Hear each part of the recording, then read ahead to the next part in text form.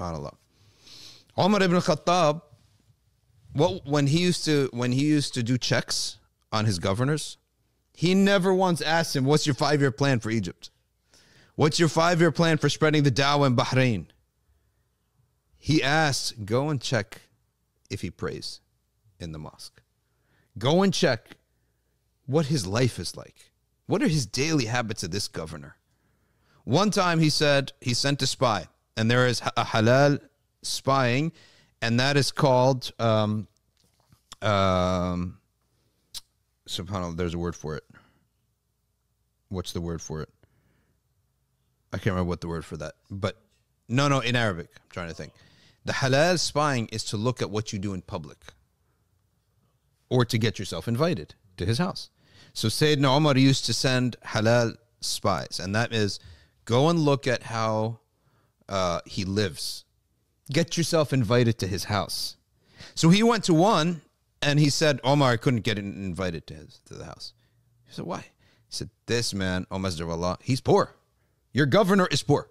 Your governor has no money to even invite me for a lamb or a sheep. He went to and Omar said, and okay, what else is what about his public practice? He said, Omar, he has a very strange public practice. For 2 days, he's amazing. He shows up for every salah. Right? And he has khushu'ah and taqwa, and he sees people from day to night. He takes care of business. Every third day he disappears, takes a day off. Takes a day off. So he invited him. The governor comes. He said, your report is excellent. Don't understand why you take every third day off. Like, they don't see you in the mosque. You don't hold court. You don't meet with the people or with your government. What's going on? He said, I don't want to say. He said, you're boss. You have to say. You can't tell Omar, I don't want to say. He said, and I have one garment.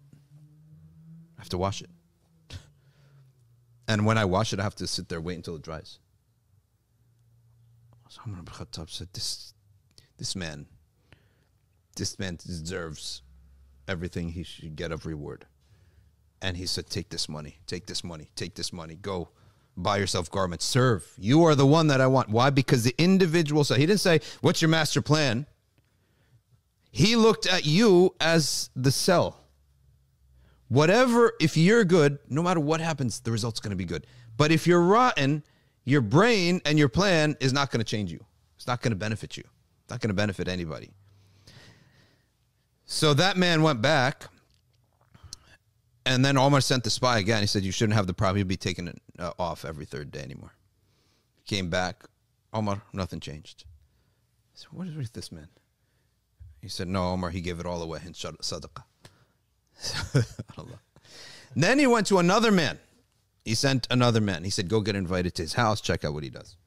He said, he said to Umar, Sayyidina Umar, he came back after a couple months. He said, Umar, I got invited.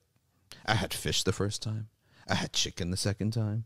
I had lamb the next time. I had camel the next time. And every single visit, every month I got visited to this man's house, a new curtain, new sofas. Omar said, this man is corrupt. Get him out. Right? They said, Omar, it's not haram to have all this. Sayyidina Uthman was very rich. Abdurrahman bin Auf is very rich. They're citizens. As a citizen, do what you want. When you work for the government, you cannot be using your position, right, to gain your wealth. Open a business if you want to get rich, but don't try to be a governor. Abu Hurairah went, very simple. Abu Hurairah, beloved to the ummah, Sahaba loved him, has one wife, one daughter. Abu Hurairah, you have been gathering hadith and teaching. Now it's time for you to serve. We need you. Amir al-Mu'mineen labbaik. Where am I going? Bahrain. Goes to Bahrain. Comes back for the annual. Every 1 or 2 years, you make Hajj and Umar meets with you. All the governors. Comes back. Beautiful garment. Right? Dressed nicely. Yeah, Abu Hurairah. Where'd you get this? Abu Hurairah says, Umar, I know you. It's all halal trade and I have witnesses. I took the money I had. I went to the marketplace. I traded it with my own self, my own two eyes. I know it's 100% halal. He said, you traded in the marketplace? He said, yes. I didn't take any money from the state. I said, oh, okay. So you go to Bahrain and everyone says, oh, this is the governor. Let's give him a good deal. Let's trade with the governor. Give him a good deal. In the future, we may need him. All this wealth is invalid. Give it all back. What you had when you went, that's all you're allowed to keep.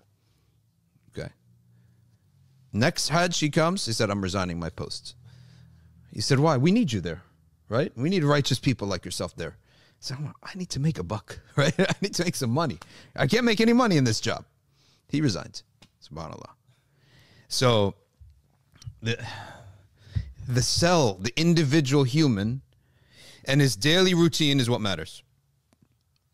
And in the end of time that we're in, your master plans means diddly squat.